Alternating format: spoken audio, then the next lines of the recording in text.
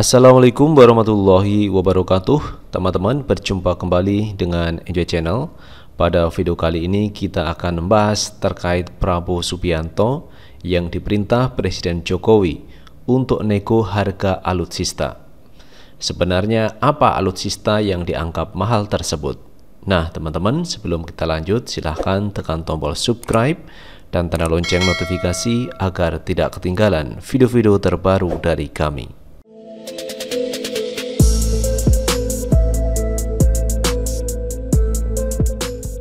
And so on. Actually, if Indonesia has good qualifications, maybe more than 20%, he said.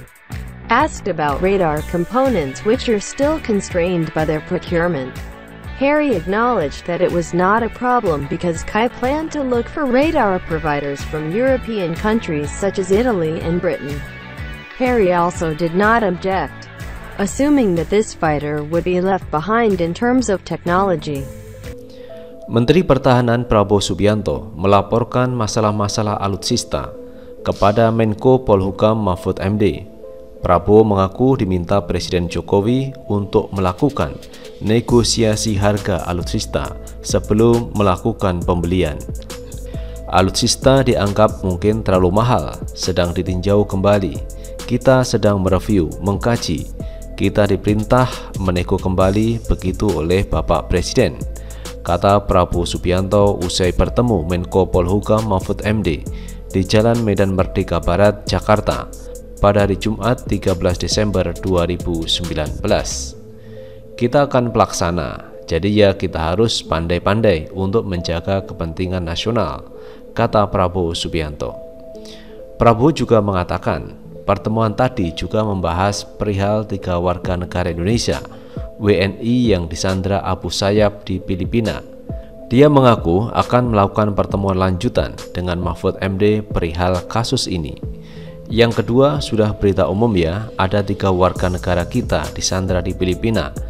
Jadi ya kita akan membahas nanti, kata Prabowo Subianto. Untuk pembahasan alutsista, diketahui Prabowo dan Mahfud telah melakukan pembahasan bersama Menhan Korea Selatan, Jeong Kyung-do. Pertemuan keduanya membahas kerjasama di bidang alutsista, pertahanan, proyek jet tempur KF-X, IF-X, RI, dan Korsel. Kerjasama pesawat KF-X, IF-X itu disebut Mahfud MD masih dalam tahap negosiasi. Mahfud mengatakan pembicaraan terkait kerjasama itu masih terus dilakukan, namun ia menjelaskan secara rinci dan menyerahkan kepada Prabowo Subianto.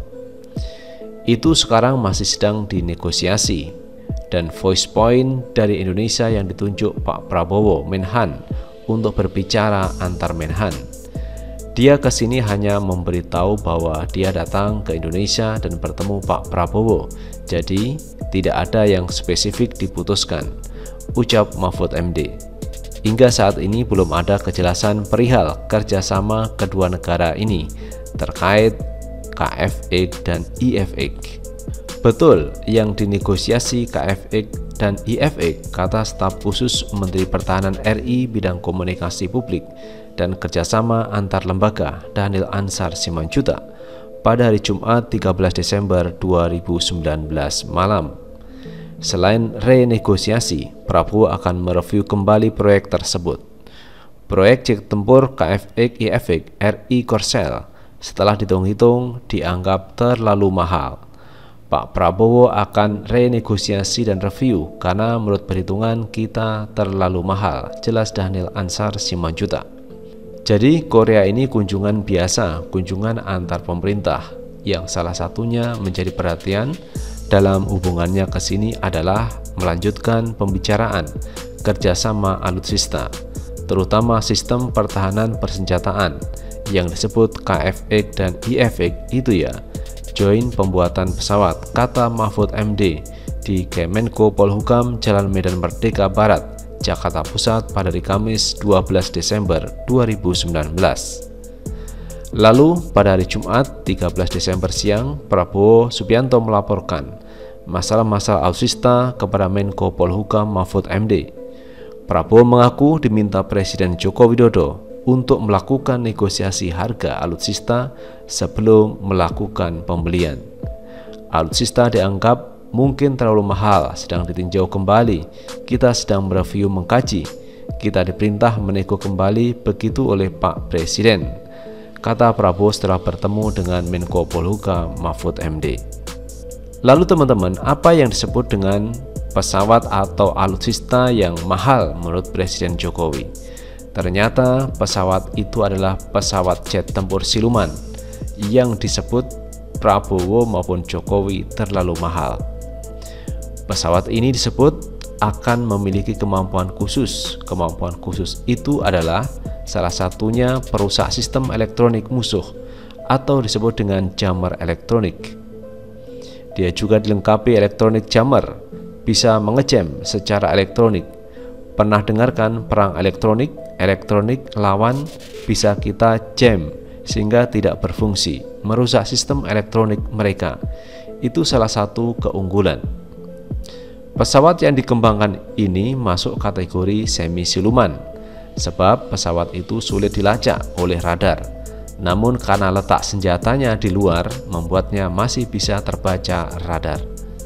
Kami sebut semi stealth karena sudah mengikuti siluman walaupun tidak penuh.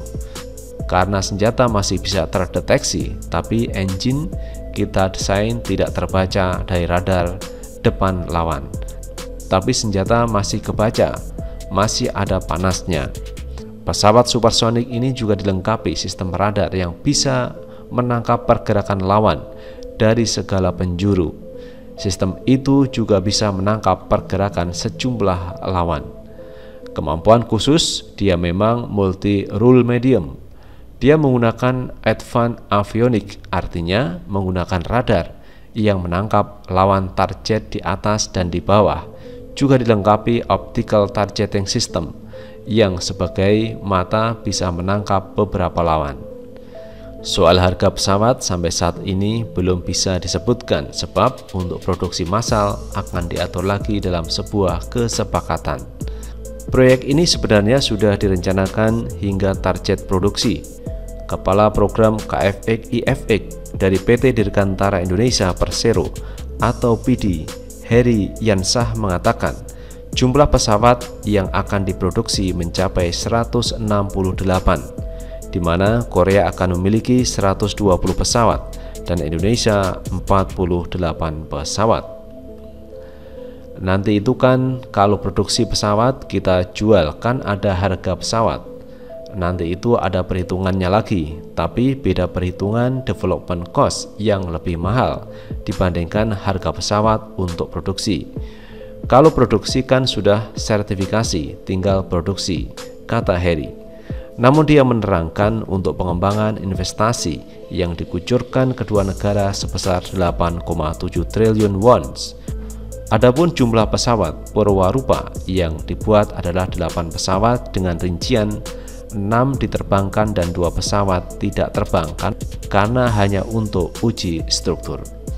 Nah, itulah teman-teman, proyek kerjasama antara Indonesia dan Korea ini masih menjadi pertimbangan karena pihak Presiden Jokowi ini masih mengatakan terlalu mahal untuk sebuah pesawat KFX-IFX yang diproduksi antara RI dan Korea Selatan. Karena itu Prabowo menemui Mahfud MD selaku Menko Polhukam untuk diajak diskusi, untuk diajak pertimbangan bagaimana sebaiknya terkait proyek KFX dan IFX dengan Korea.